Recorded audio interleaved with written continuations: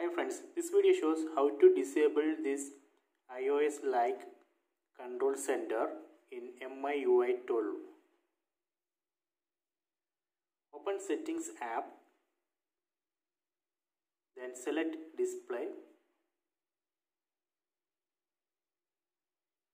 then select control center and notification shade.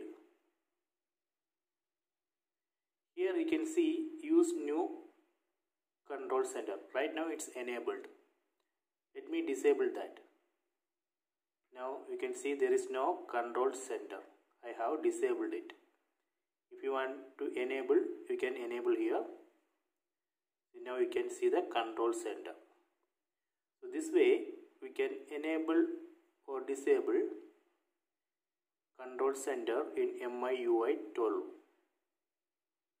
So I hope you enjoy this video. Please subscribe my channel. Please like and share the video.